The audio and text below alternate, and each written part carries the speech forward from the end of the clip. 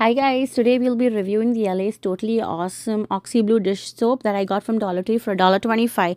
This is a huge 50 fluid ounce bottle and I generally like LA Awesome's products. While we usually buy Palmolive dish soap, I decided to give this one a try.